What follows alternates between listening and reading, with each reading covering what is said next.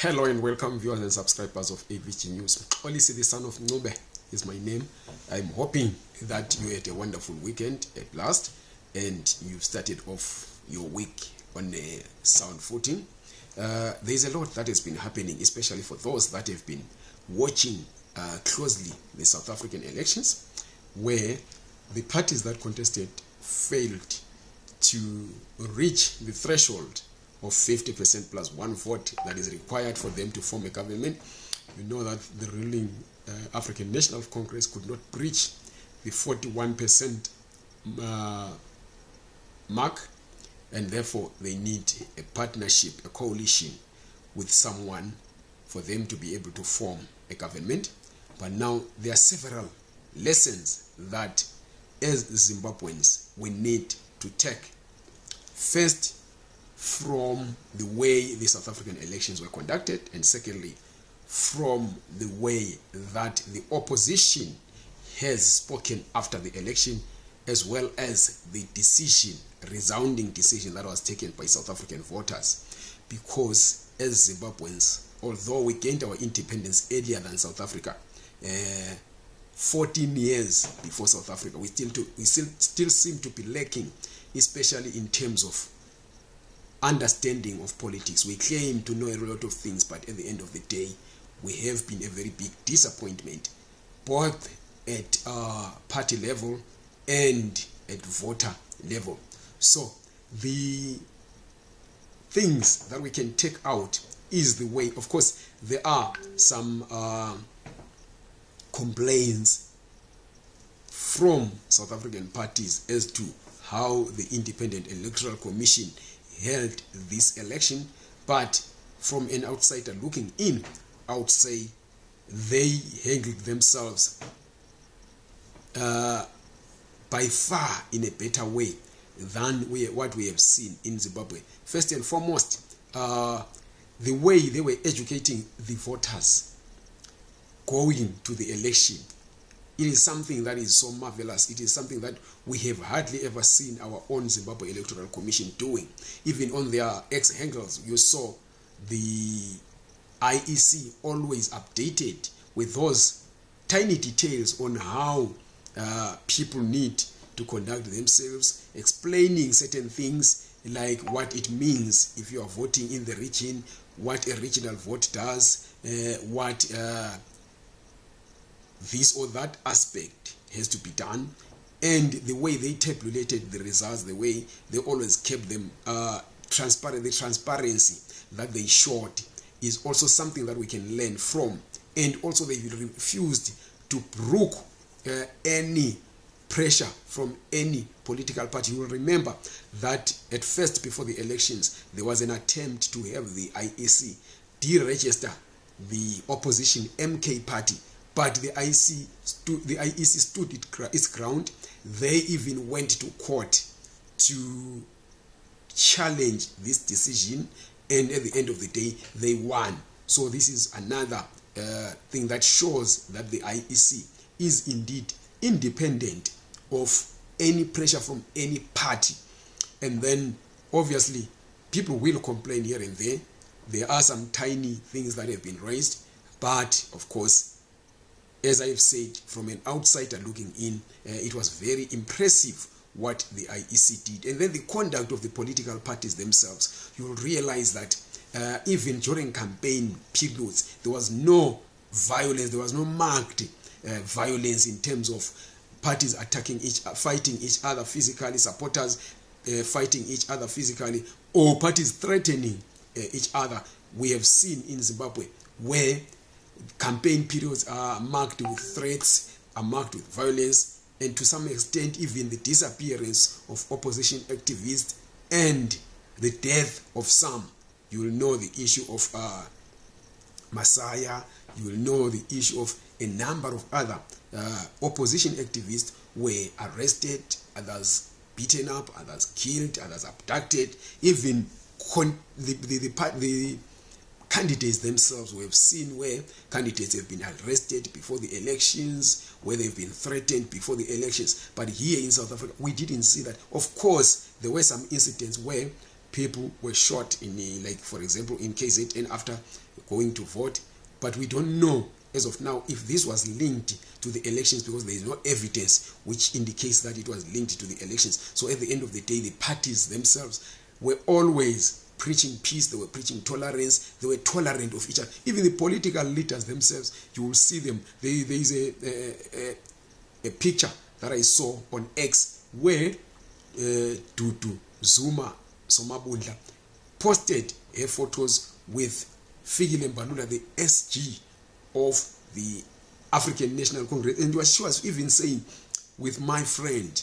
You see, this shows that away from the political contestations, these people still remember that they are one people, they are citizens of a country which they all love, and are merely contesting ideologically for which ideology can best serve the people of South Africa.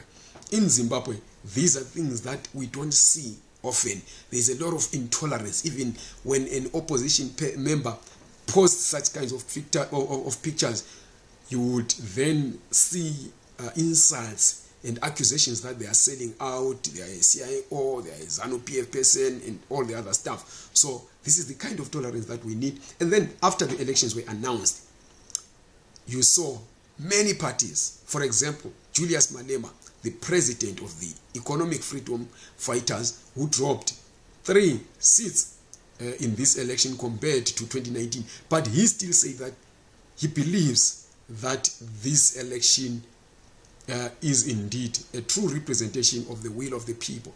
We need that kind of maturity. A number of other political parties, the DA, they have all said that this is a true representation of a democratic will of the people being allowed to prevail. So at the end, of course, we have some complaints from the MK, but it's the only party that has raised complaints so far, or that has stood by its complaints so far. The rest of the parties, they have accepted that what transpired is, and what the results that were published by the IEC are indeed a true reflection of the people's will. In Zimbabwe, we all know the ruling party will tell you that if we lose, we're not going to give up power.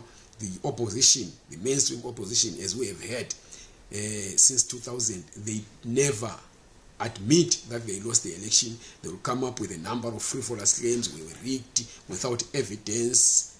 But of course, the ruling party itself has not covered itself in glory in as far as the conduct, an exemplary conduct needs to be shown. So they have failed to do that, while we have also seen several cases of intimidation, like the Forever Associates of Zimbabwe, the military, the police, taking sides with a political party which is incumbent. So there are a number of lessons that we need to learn. And also, the voters of South Africa, they have been saying that because of the economic downturn in the country, they are going to kick the ANC out. This is what they've constantly been saying all along for the past, I think, 3 to 4 years, that no, it's time to find new brooms to sweep cleaner.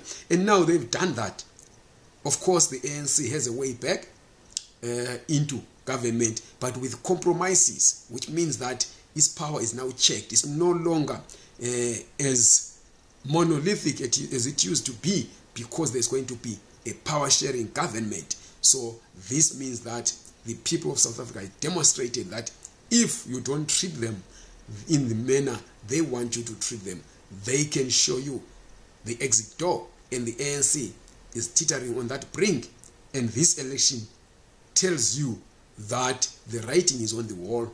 If the party doesn't correct what it has been getting wrong, you know about the issues like load shedding, you know about several other issues, unemployment and other stuff.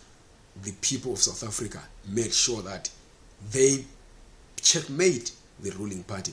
And then what other lesson we learned, especially from those parties that are single issue political parties that like the Patriotic Alliance and Action SA, is that South Africans generally do not care about hating other Africans who find themselves in South Africa. Yes, we do have some who believe that migrants have to be scapegoated, or who believe the scapegoating and myths that have been thrown around migrants.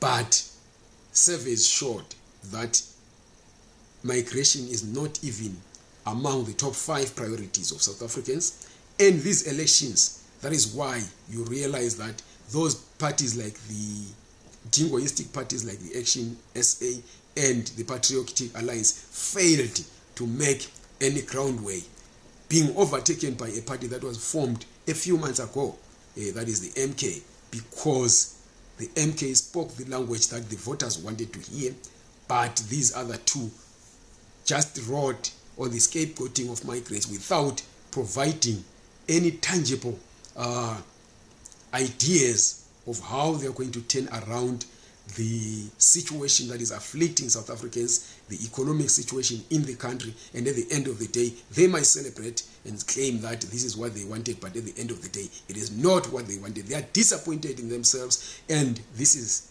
a time for them again to go back to the drawing board and start changing course, because at the end of the day, they are again teetering on the brink. So this is what I had for you today. Let us continue to engage on these things. Don't forget to subscribe to this channel, like this video, and share it.